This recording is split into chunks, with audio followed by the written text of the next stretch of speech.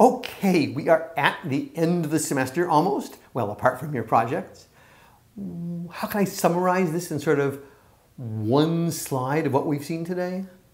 So far, this entire semester has focused on what I would call narrow tasks, recognizing specific objects, doing machine translation or speech recognition or game playing or drug design. We haven't covered that, but it's cool.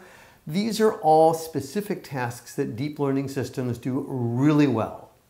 And we've seen that by using pre-training, by using autoencoders, by using transformers, by building in invariances like filters for CNNs, we can train these things on much smaller data sets than were required before and do really well. So superhuman performance on a number of very narrow focused tasks, playing Go, recognizing images. Awesome! What's left? Well, lots more of those for all the big and small companies of the world, but also a whole different area of artificial general intelligence. Can we get computers, deep learning systems that can generalize that when they play one game, they can learn to play a different one?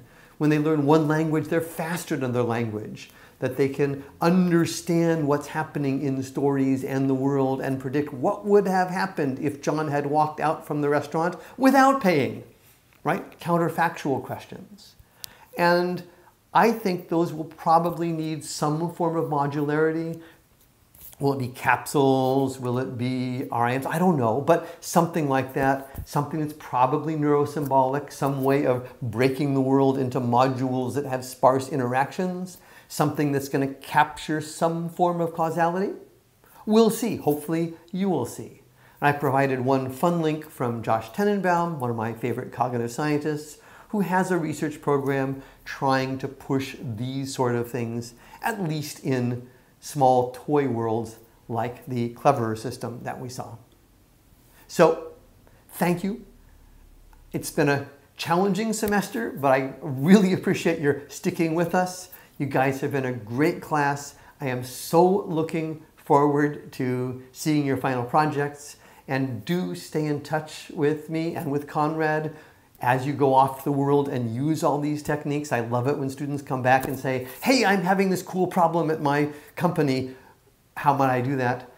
So do stay in touch. Thank you, and I'm sure I will see you all talking about the projects. Have a great rest of your semester.